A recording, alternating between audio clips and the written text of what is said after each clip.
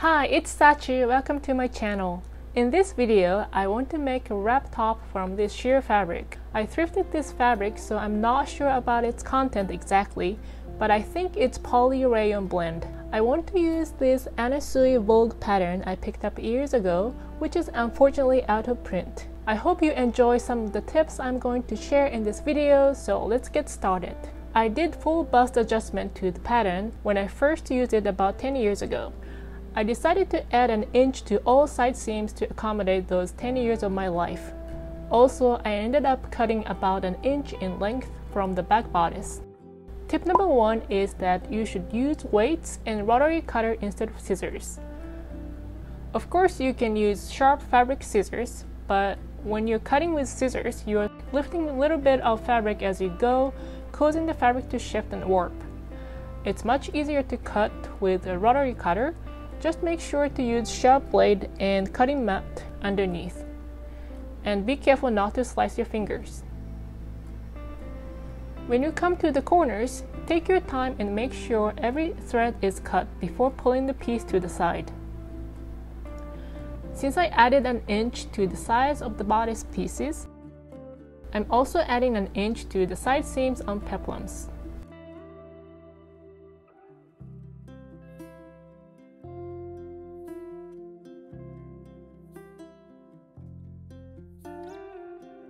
The fabric is facing right side together, so I sandwiched the two layers of fabric with the tracing paper and used the tracing wheel to mark where to place those darts.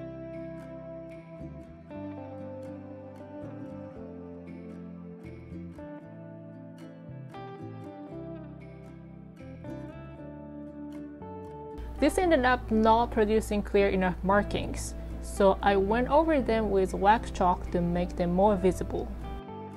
Tip number 2 is to use bobbin thread darts. Take off the top thread from your sewing machine and pull out the bobbin thread. Now you thread the machine backwards using just the bobbin thread. I usually thread the needles on this machine from the right side, so now I'm going to thread the needle from the left side. Then keep threading backwards.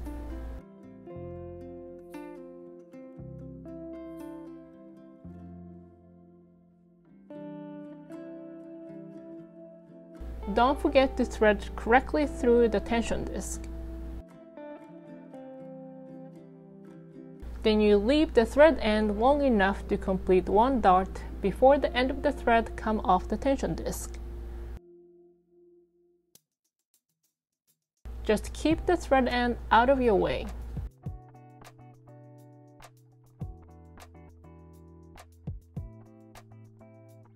It should look like this. The bottom and the top thread is connected.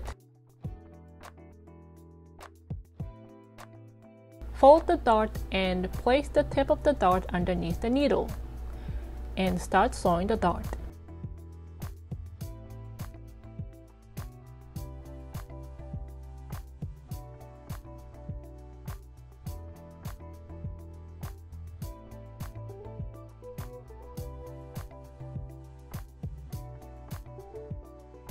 Now you have sewn in the dart.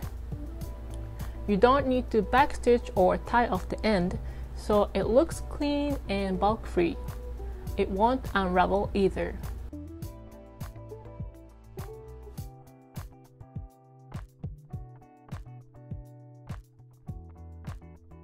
To sew another dart, you have to take off the remaining top thread from the machine and re-thread it the same way using just the bobbin thread. This part is a bit tedious, but I think it's worth it because bust darts are placed in the center of the garment and beautifully sewn darts really make the difference.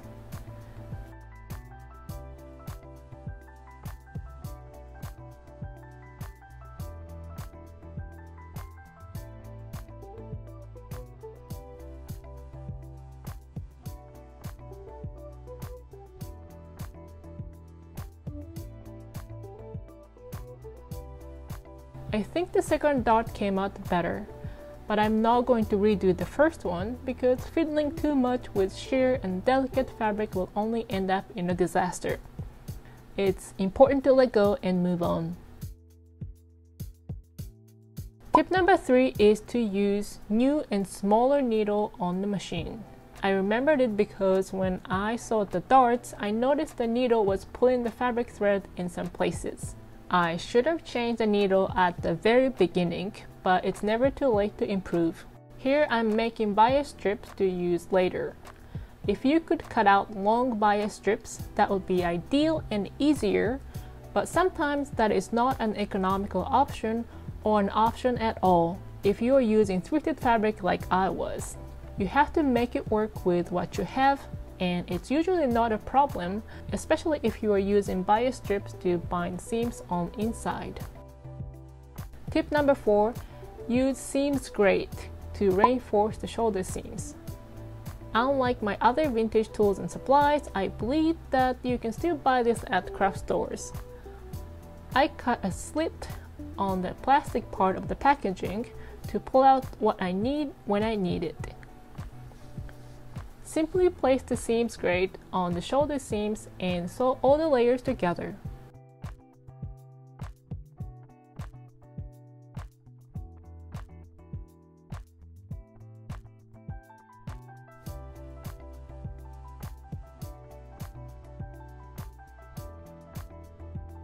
Cut off the excess and trim the seam if you need to, and proceed to make French seam.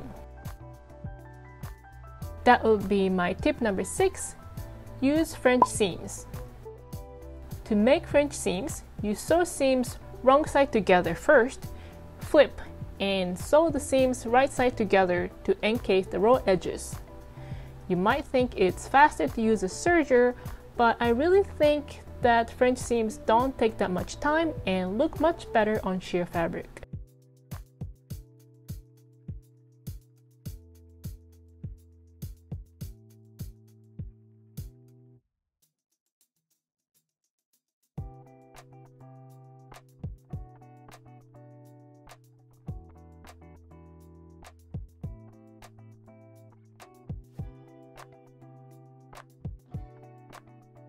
Here I'm binding the armholes with the bias strips I made earlier.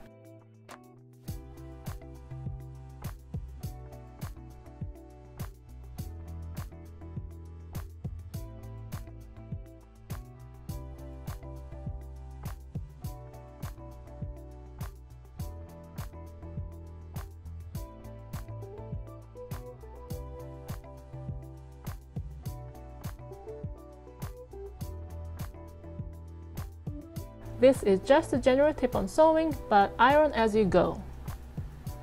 And ignore how dirty my ironing board is. Refer to your serger's user manual to find out exact setting for the roll hem.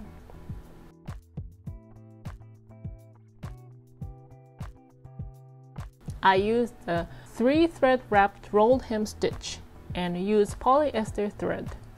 Woolly nylon thread is fluffier thread that wraps the hem much nicer, but probably hard to come by in regular craft stores. The setting for polyester thread is 2, 5, 7 from the left.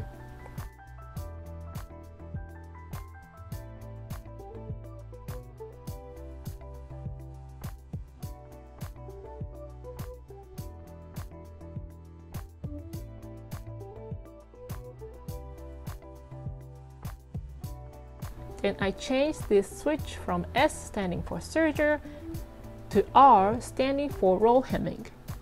Set the stitch length between 2 and fine, which is up to your preference.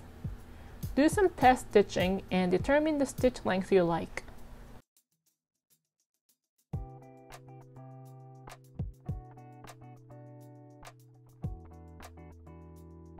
I did a couple of tests and roll hems were separating from the roll edges. So that brings us to the last tip.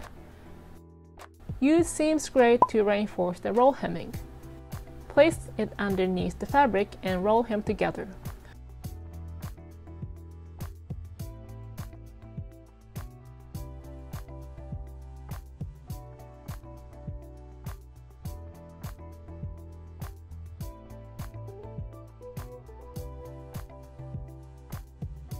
Looks much better.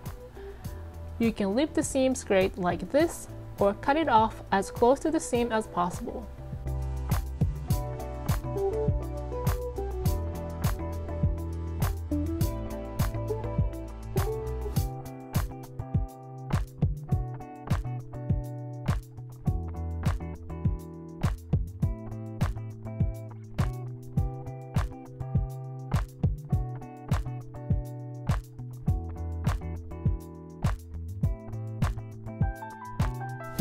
Here is the finished top modeled by me awkwardly standing and trying to keep the balance on the couch. The wrap blouse stayed in place pretty well and feels secure. I think it's great to throw on a tank top or cami dress for more coverage for going out during spring and summer.